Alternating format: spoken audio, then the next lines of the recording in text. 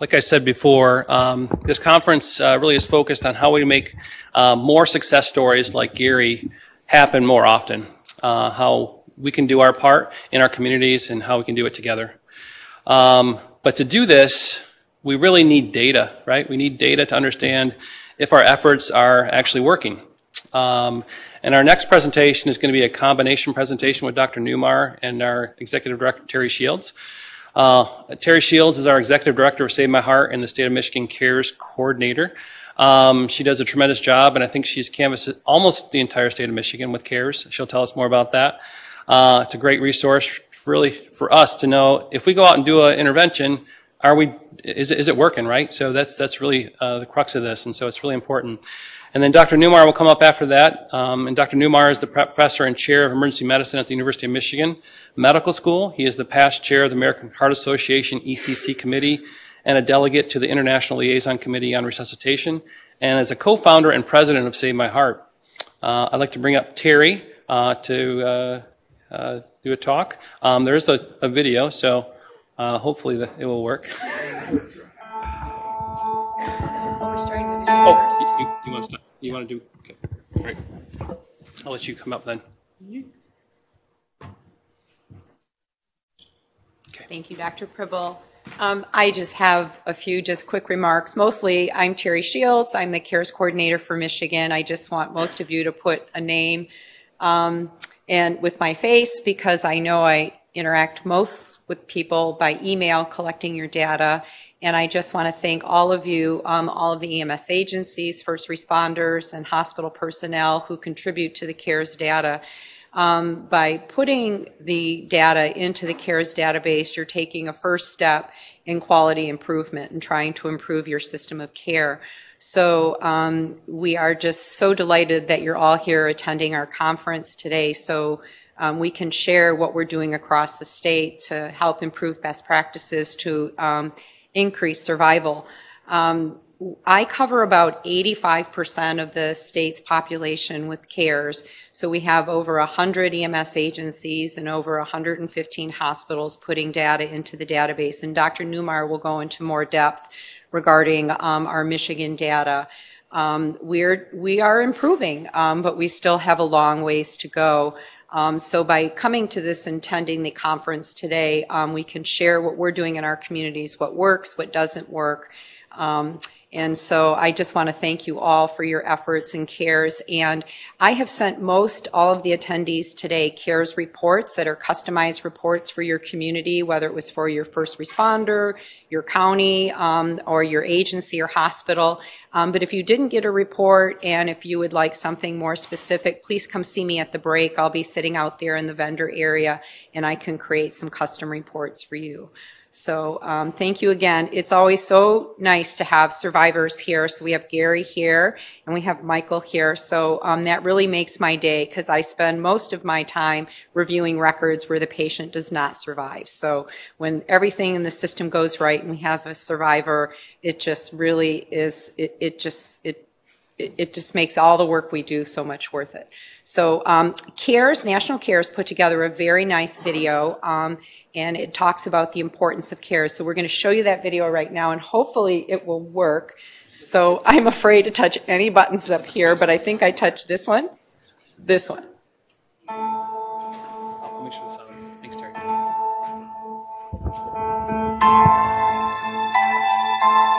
I've just been a normal kid my entire life. I grew up an avid athlete. I started t-ball when I... Sorry.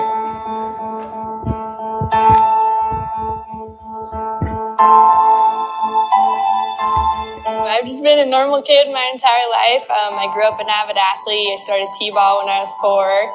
I did cheer from the time I could cheer. And I went on the treadmill one day just to go take a run. I was at my local gym, and while I was running, doing something I've done every day of my life, I died doing that. So about 2 weeks before he was going to go off to college, he was playing adult league with his dad like he usually does. And I went to this game. We're playing. My son makes a shot. Something went wrong. He collapses. Everything that happened is just so fast. It's all a blur. They call 911. One of the referees said, "Vern, I think we need to do CPR because I'm not getting a pulse." And so I said, let's go to work.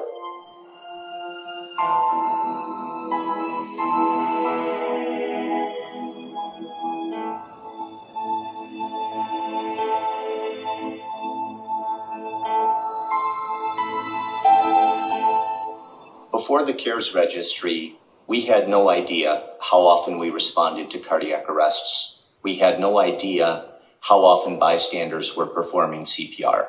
We didn't know how often a publicly available AED was deployed. And most importantly, we didn't know who was surviving to hospital discharge with good functional capacity. For any problem, you have to diagnose what's wrong before you can prescribe a treatment. So when you collect data and enter it into the CARES registry, it's like performing a system assessment. It'll show you the things that you're doing well, and it will also show you your opportunities for improvement, not just on an individual level, but from a system perspective. Things that I hadn't realized were significant, all of a sudden, I absolutely saw how significant they were. And exactly as everybody else has been saying, if you can't measure what you're doing and you can't ask the question of how are we doing, then how can you ever change it? How can you ever improve on it?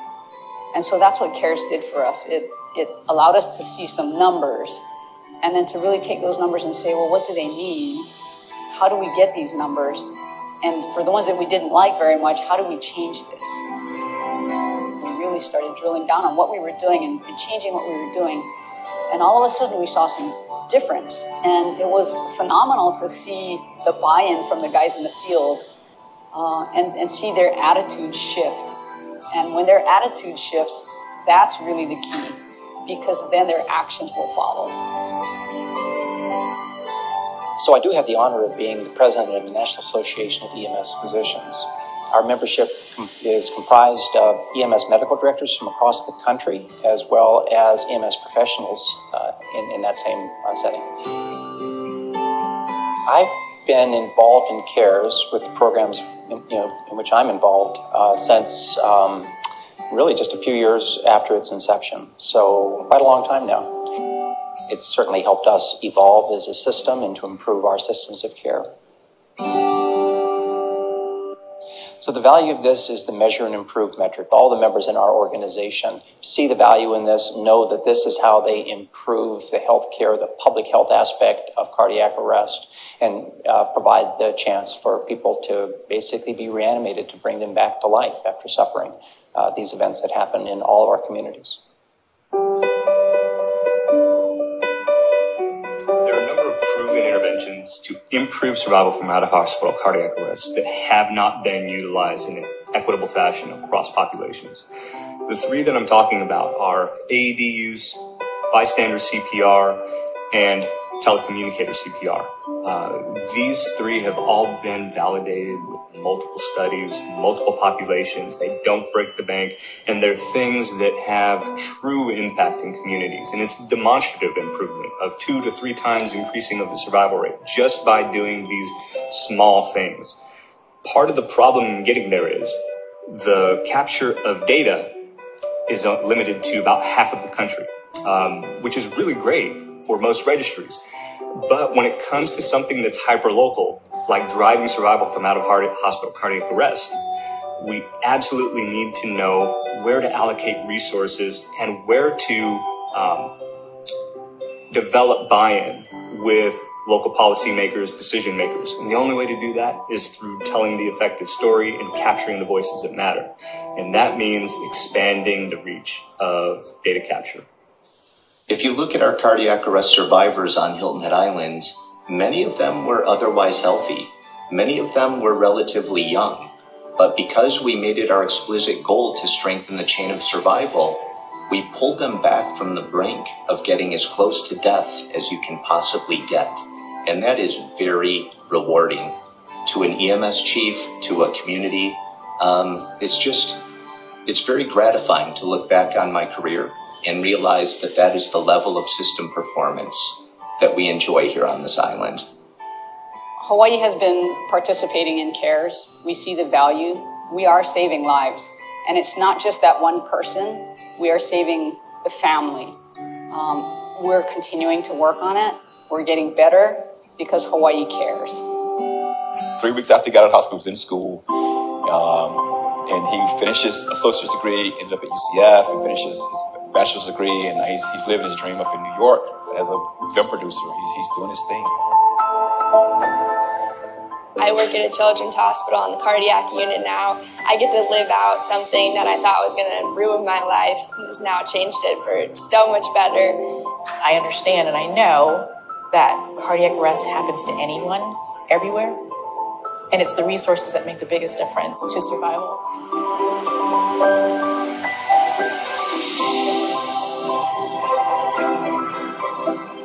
CARES matters because it saves lives.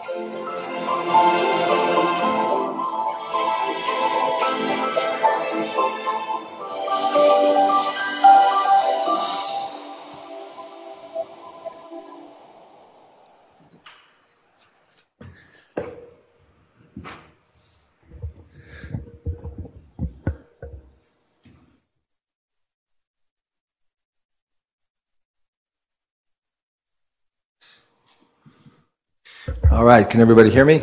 All right, we have sound back to the microphone. Excellent. All right, well, welcome everyone. My name is Bob Neumar. I'm Chair of Emergency Medicine at the University of Michigan, and have, along with many other people, sort of began this journey here in the state of Michigan with the creation of Save My Heart, with the goal of significantly improving out-of-hospital cardiac arrest survival. And I'm just really delighted to see all of you here, engaged in the work that we're doing, and hoping that by the end of the day you'll have some motivation and ideas to take back to your local community that will have a significant impact. So my disclosures, in addition to my work at the University of Michigan, I'm currently the co-chair of the International Liaison Committee on Resuscitation, which is a international body that works to evaluate the science of resuscitation and make treatment recommendations that are used by organizations like the American Heart Association to create their guidelines. As mentioned before, I'm the president and board chair of Save My Heart, and I previously chaired the American Heart Association Emergency Cardiovascular Care Committee. I've had, for disclosures, funding from both NIH and the American Heart Association for research projects, and I get equipment support from Stryker EMS for research projects in the laboratory setting. So as you've all heard so far, the system of care for out-of-hospital cardiac arrest is really critical for improving outcomes. And I got to say, it's probably one of the most complex systems of care for any medical illness that we deal with, right? Because we're reliant on, typically, and most often, at the home or in the public setting, that a lay person, a bystander, a family member is required to make the diagnosis, right? Activate the healthcare system and provide the most important therapy, which is initiating chest compressions. And then, beyond that, then we have a very complex system where we have police and fire, first responders, paramedics. The patient goes to the emergency department. There's a team that takes care of the patient there. Then maybe they go to the coronary or the cath lab for an intervention, and then to the ICU, and then home and rehab. And it is an incredibly complex system of care for, the most life-threatening illness that we deal with. And it's really, the success is really dependent on this whole chain of survival, and we can only be as strong as the weakest link. But I got to emphasize, and I think the data has, supported that, is the most important and impactful interventions are the ones that occur early. So early recognition, early chest compressions, early rhythm analysis, and defibrillation, if indicated, are what make the big difference. So, I think understanding that and then looking at our own data, statewide, and comparing that to national data and even then looking at the variability amongst our different systems of care is one way that we can try to optimize that. Because like was said in the video, if we can't measure what we're doing, it's really difficult to improve it. So what I'm going to do today is go over our statewide data compared to national data, to see how we're progressing over the past, I guess it's 8 years now that we've been collecting and reporting data. And then I'll talk about the variability that we have within the state. And this has been our tradition for this conference every year, is just, we collect and report the data, but we want to bring it to the community to see how we're making progress and see in areas where we're not making progress. So, we talked about that. So, you've already been introduced to the CARES registry, but the data I'm going to report is from our statewide CARES registry. You've met Teri Shields, who's our state coordinator. Just some of the information about how extensive the registry is here in the state of Michigan. We have 134 EMS agencies reporting to the CARES registry, 109 hospitals reporting to the CARES registry. The Michigan population most recently estimated at 10.1 million, and our estimated CARES coverage for the state of Michigan is about 8.8 million, so about 80% of the population of the state of Michigan is covered by our CARES registry, which is really significant in terms of being able to look at and estimate the progress in cardiac arrest resuscitation. So in 2021, we had 9,634 treated cardiac arrests in the state, and that gives an incidence of about 110 per 100,000. So another way to think about that simply is about 1 out of 1,000 people in the state of Michigan will have a out-of-hospital cardiac arrest treated each year. All right? And when you think about that compared to other things that we prepare for, like, home fires or tornadoes or disasters, your chance of dying of those things are nowhere near the chance of 1 in 1,000 in any 1 year of being treated for an out-of-hospital cardiac arrest. So I'm going to go into the data. So each one of these graphs, just to orient you, is going to be our data in the state of Michigan in red relative to the national data in black. And we've been tracking this now since 2014. And each one of these slides will sort of, at the top, will have our current rate relative to 2014 when we started, and then the graphs will sort of see our progress. So in this example, we have bystander CPR. Back when we started, we were at 36.7%. We are now at 41.4%, just right around the national average, which is good. But you can see the progress we've made relative to back in 2014 and 2015, where we were below the national average. We actually sort of hit our peak in 2019, where we actually crossed the curve and got above the national average, which we were excited about and celebrating. Then the COVID pandemic hit, and we sort of dropped down a little bit. But you can see we still have a little bit of a recovery, but we would like to get ultimately up to a 50% bystander CPR rate, and that's something we want to continue to work on. Now remember, these are averages across the state, so for each one, a lot of these data points I'm going to show you the variability, which I think you'll find surprising. So if you look at the variability in bystander CPR rates, it's pretty significant, and I'll orient you to this data. This is by EMS reporting agency, and this only includes agencies that treat at least 50 non-traumatic cardiac arrests a year. So agencies that only have a handful of cardiac arrests, the data's not in here, because that could create significant outliers. But if you have agencies that have at least 50 cardiac arrests a year, the range of bystander CPR is from 8% to 75%. So that's like an order of magnitude difference in the bystander CPR rate. And you can see, there's a significant group of systems where you have a bystander CPR rate up to 65% or above. And what this says to me, and it should hopefully would say to you, what is possible, right?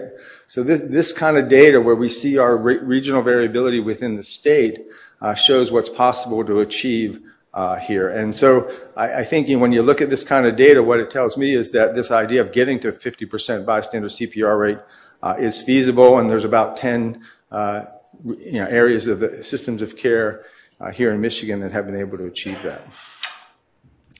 So going on to bystander AED application. Now when we talk about bystander AED application, this includes public access AED, but also included in this data, and correct me if I'm wrong, Teri, is nursing home AED application. And so you can see that we've actually done quite well with this, right? So we started back in 2014 a little higher than the national average. We got a peak up to about 10%, plateaued a little bit last year and maybe down a little bit this year. but well above the national average. We started at 6.3%. We're now at 9%.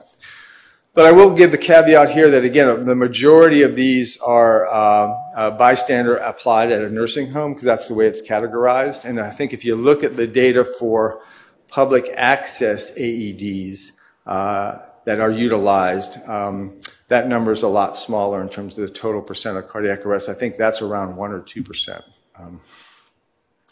But still doing pretty well with that. How do we do in terms of achieving return of spontaneous circulation?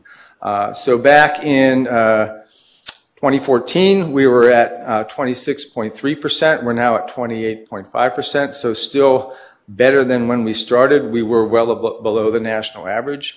Now you can see interesting trends here where the national average has been trending down over time.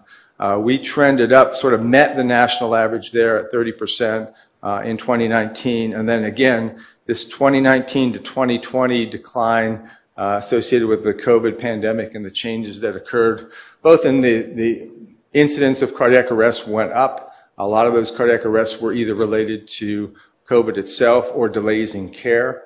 So our survival rate both here in Michigan and nationally declined. But you can see we have had a significant rebound in the past year, which is very encouraging and actually better than what happened nationally, which hasn't seen that kind of a rebound that we've seen here in the state of Michigan.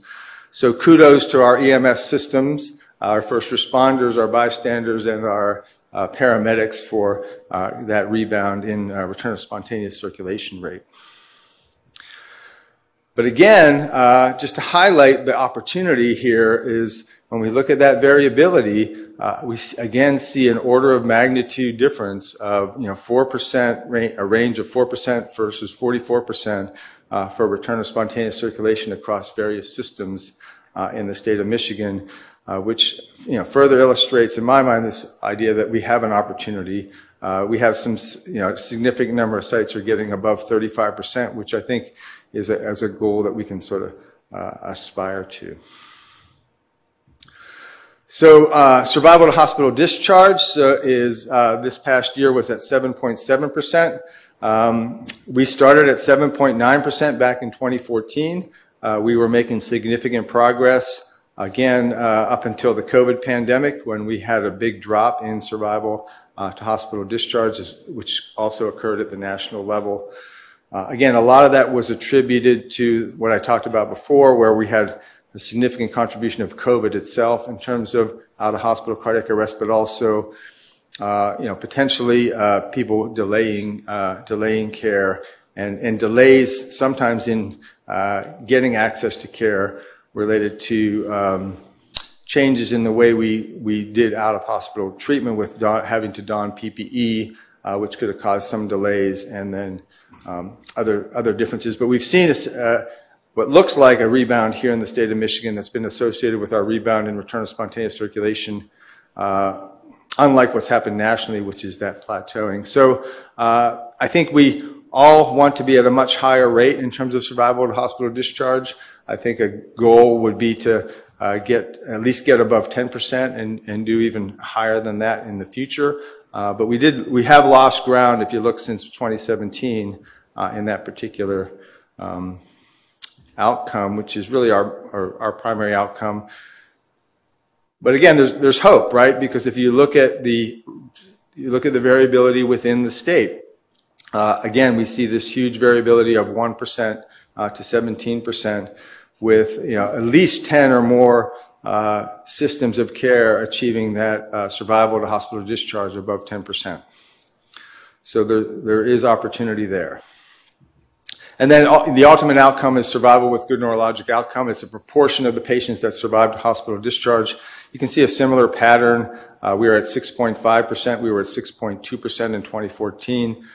We've increased relative to last year, but not gotten back to our peak, which was at about 8%, which we think is an achievable goal.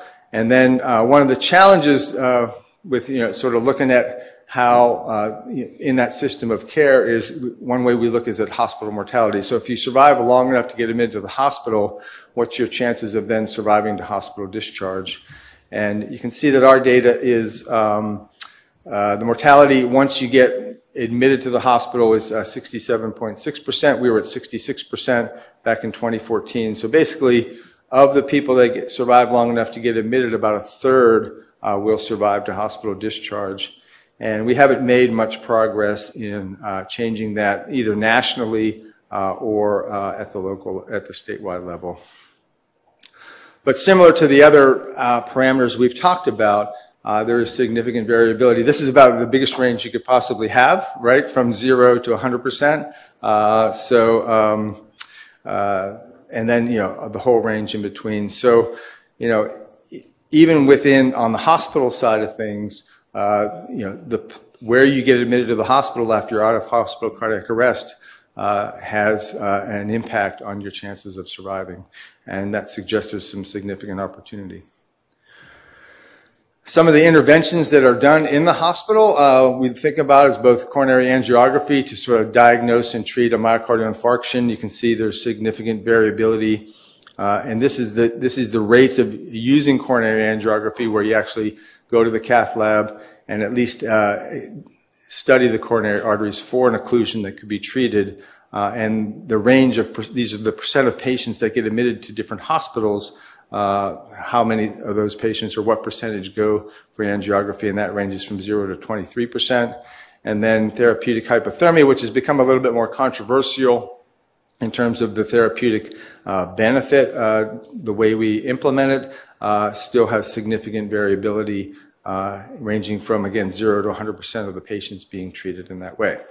So to summarize, where we are relative to the nation, again, here in red is Michigan, and in black is our national data. And this is sort of the following down the chain of survival. If you look at return of spontaneous circulation, we seem to do a little bit better than the national average, but then we fall below the national average once we get to survival to admission, discharge, and then we're a little bit below the national average with survival with good neurologic outcome.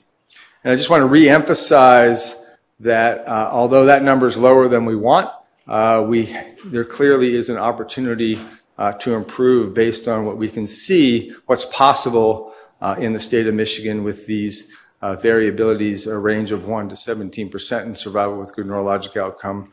So things we can learn from higher performing systems with better results, what we can learn from them and try to apply those to some of the systems that aren't quite as good in terms of the outcomes. It's not necessarily, and some of that may be related to the patient population in those regions and not necessarily the EMS performance. So it's all not just the performance of system of care, but we need to look at every single component that could contribute to outcomes and try to optimize that. But I think if people in our community saw this variability, right, and said, well, it depends on where I live, what my chances of surviving a cardiac arrest could be anywhere from 1 to 17%. I think the people of Michigan would sort of want to say, well, how can we decrease that variability and increase people's chances of surviving? And the way I've said this before is you shouldn't have to be lucky to survive a cardiac arrest. We hear oftentimes when we hear survivor stories, and we have some of our survivors here talk about everything, all the stars had to be aligned in order for this to actually be a good outcome. And our hope for a future state is that it's more common to hear a story of someone who, it's common to hear a story about someone surviving a cardiac arrest. It's more uncommon to hear a story that says, well, they should have survived a cardiac arrest and what went wrong, rather than it's a miracle that the stars aligned in order to survive a cardiac arrest. And hopefully, as we go through our day today, we just really want everyone to sort of think about the goals that we can try to set in terms of specific, measurable, attainable, and realistic goals with a timeline to change the outcomes for the population of the state of Michigan. And with that, I will turn it over to Dr. Pribble, or answer any questions. Yes, stay right there, Bob. So we're going to open up the questions for Dr. Neumar. If you come around with the microphone. This just gives us a real good baseline on where we are with data. Also shows us the variability and also provides us opportunities, right? So are there any questions for Dr. Neumar? So, Bob, the 100%. Hold on, Brian. I know you got a big mouth, but. We have to. So the 100% is just outrageous. I don't remember, there was 6 for 100%, but you changed your meter to greater than 5. So they only, before it was like you needed to have greater than 50 for some of these things, but greater than 5 admits. Are all those like, 5 and 6 or 7? Because that's pretty outrageous to almost impossible. Yeah, so this is, again, I probably should have clarified, when I transitioned to hospital-based data, those were greater than 5 cases. So the EMS data is greater than 50. The hospital-based data, you have to have at least 5 cases for this data. So yes, and we can dig into that. Some of these, this is mortality, right? So this is if, every patient died that got admitted to that hospital, basically. But again, there's a few cases where every patient, at least according to the way the data was reported, every patient survived that got admitted to that hospital. Terry, maybe you can comment on that, whether you've been able to see whether these ones are at the sort of the lower incidence range. I'd have to dig into that. Yeah.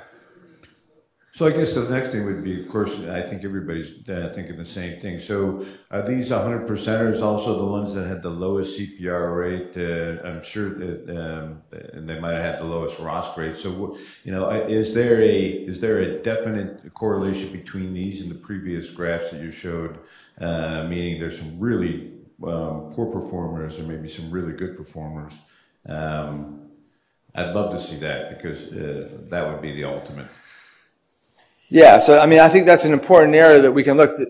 When we think about the way this data is reported, so any one EMS system may be admitting people to multiple hospitals, or any one hospital may be receiving patients from multiple transporting agencies. So it's hard to sort of do that sort of one-to-one analysis of EMS transporting agency relative to hospital. So there sort of have to be a little bit more granular look at that in terms of how the hospital-based care impacts the outcomes relative to any one transporting agency. Does that make sense?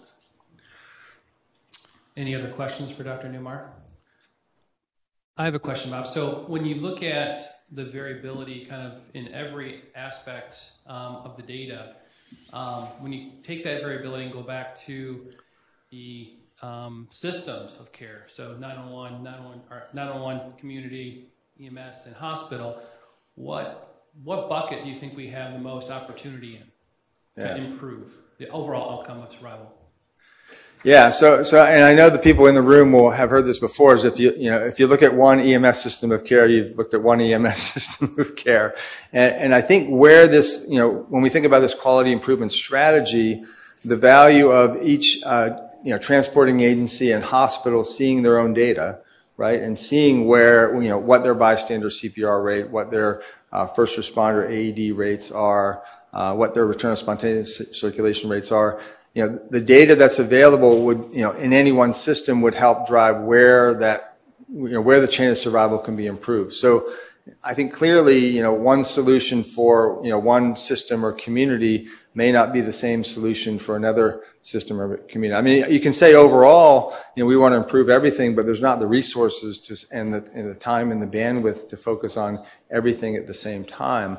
So using the data to find out where, relative to benchmarking against the state, the rest of the state, where you have an opportunity for improvement might be the best way to, focus the resources. And Dr. Granger's a comment, but also this is where, the group can kind of take this back to their own community, identify areas that they can actually intervene upon and kind of try to understand their variability specifically and see if they can make some difference there. Yeah. So, Dr. Granger. Bob, that was great. You bring up this key issue that I think we need to focus on more, and that is the nursing home. Mm-hmm. And because I think that's so important what you were highlighting there, and I don't think we've not done a very good job with trying to tease out nursing home versus other settings. And I think there's an opportunity to improve kind of the whole process in nursing homes. But as you point out, if you keep the nursing home data in, maybe you're not getting a picture of what's happening in other parts of the community, and therefore you may not have the most reliable data on what to focus on. Yeah, the specific data I talked about was the public access AED, but I think even looking at bystander CPR rates, right, because they do get included. I think our data is about 10% of our out-of-hospital cardiac arrests are nursing home or nursing care facility. And if you pull those out and look at your bystander CPR rates separately and bystander AED application rates separately, your numbers are a little bit different. And what's really important, I think, is when you look at your survival rates, right? So one of the things related to that is if you look at people that get bystander CPR and look at that survival rate, if you exclude the nursing home patients, the survival rate's much higher. And the impact of bystander CPR is much higher if you look at the subpopulation of out-of-hospital arrests that are not in nursing home. A related issue, I guess, is home versus public, right? Yeah. 75% of patients having cardiac arrest at home, it's somewhat of a different set of issues, isn't it? Yeah, and I think that when we think about sort of improving the system of care, we focus a lot on and even when we teach ACLS courses and basic life support courses, sort of the scenario is you're typically in a public setting and you're actually assessing a stranger and deciding about doing chest compressions, calling 911. And I think when the point you brought up, 70% of out-of-hospital cardiac arrests are in a home. If you look at if you look at just demographics of residential situations where it's a single person there versus multiple people in the home or the household, about 75% of households have more than one person living there. So obviously a cardiac arrest at home when you're the only person living there, hard to do much about that unless you have Alexa diagnosing your agonal breathing or something like that, which actually there's technology out there for that, or you're wearing a watch that can diagnose it. But if there's someone in the home, what could we do more focus on sort of cardiac arrests at home, not only getting responders there quickly, but how to improve that and plan for that in ways we plan for home fires and disasters and things like that. Yeah. Just to emphasize the nursing home AED use. So in Michigan last year, bystanders AED was applied 10% of the time. But if we exclude the nursing home and healthcare facilities, and like Dr. Granger just said, over 75% of cardiac arrests occur in the home, only 1.5% had an AED applied. So that's very low. So that really sort of brings to light, the importance of getting more AEDs out in public locations. Now, trained first responders apply AEDs, police, first responders before EMS arrives in 25% of the time, but it's that number of only 1.5% that we really need to work on in getting more AEDs in the community. Gwen? Teri, of that 1.5% that had the AED applied, how many had CPR? How many had bystander CPR? I'll look it up. Okay, I think...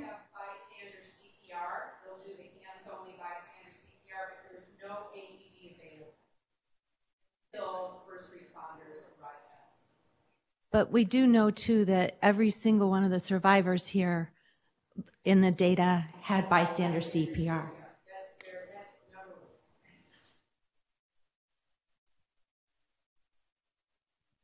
Thanks for mentioning that, Gwen. There's things you can do while help is on its way. Yeah. Any other final questions for Dr. Neumar or the group? Well, thank you, Dr. Neumar. Yeah, and I would just like to thank all the people here who are involved in their EMS system, involved in participating in the CARES registry, because as Teri was mentioned and was mentioned in the CARES video, it's work to do it, right? So it's volunteer work to sort of put the data in the CARES registry, both from the transporting agencies and from the hospitals. But without that data, both statewide and locally, we won't be able to know if the interventions we're investing in are making a difference. And we certainly need, the resources are limited, right? So if we do interventions that aren't changing outcomes, we need to change gears and reassess and find interventions in our systems of care that really will improve outcomes. And the only way we can do that is looking at this data on a regular basis. So thank you. Thank you so much.